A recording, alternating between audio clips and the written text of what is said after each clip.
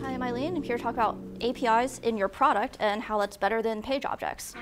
This has a lot to do with a lot of overlap with the guy from Netflix, but this is like an even higher level. So first off, like page objects. Why do we actually use them? Well, there's like three main things that they want to solve. One is like repetition, maintenance, and readability. And basically, I don't think they do a very good job of solving any of them. So first of all, repetition. Having page objects will cut down on a lot of your repetition, but there's still a lot of tasks that you have to do like over and over for like every single task, like creating a new user or like maybe creating a new task so you can like test tasks. And also like how do you handle a bunch of stuff that you have to repeat but like goes over multiple pages, like maybe your account setup has like a 3-page process.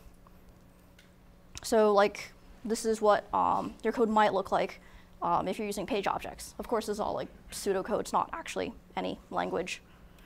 And in terms of maintenance, setting up page objects has like huge overhead, takes like a lot of time.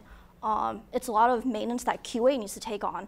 So when your developers like change stuff, then like you have to go and like fix all your page objects. It's still very much dependent on the workflow of stuff like in your app, and very dependent on like structure and layout. Like maybe if you restructure a couple of steps and you have to like go fix all your page objects. And the page structure layout dependency can be solved partially with IDs, but if your developers like aren't using IDs and you have to use like XPath, then everything's like brittle and like stuff breaks all the time. And readability, see repetition. If you have to like repeat a bunch of stuff, then it's not very readable. So what can we do instead? Based on the title of my talk, I think you can guess like APIs. So what do these APIs look like?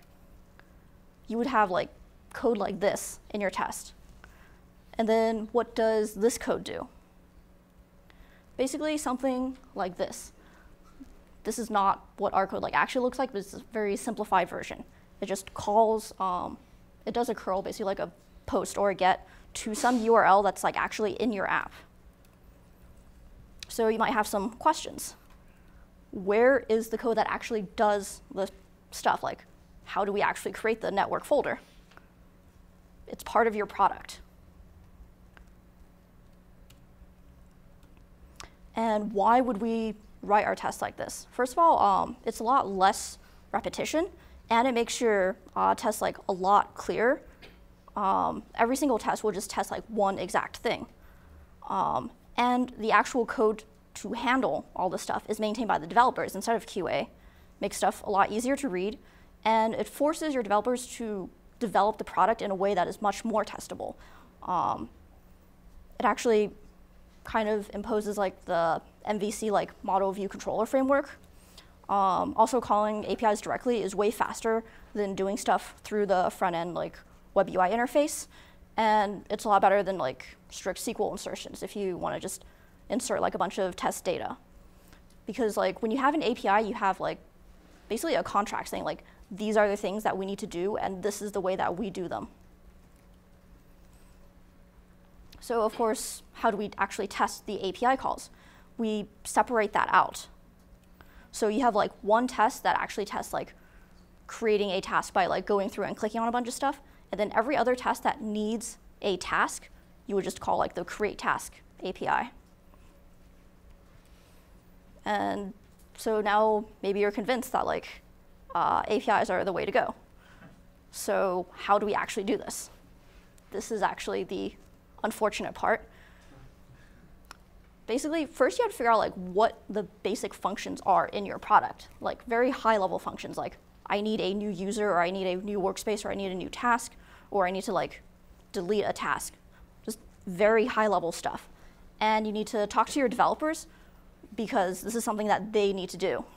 So it's pretty much impossible to like go back and like rejigger into an existing system. But like you can start with like new functionality that's like being added to your system. Like maybe you didn't have like properties and now like you're implementing that into your product. So like a good place to start is like have some APIs like for this new feature. And especially for like new projects that like really don't have any code or like any tests, this is like the best way to start. Like you basically need to be in there on like the architecture discussions like of the product.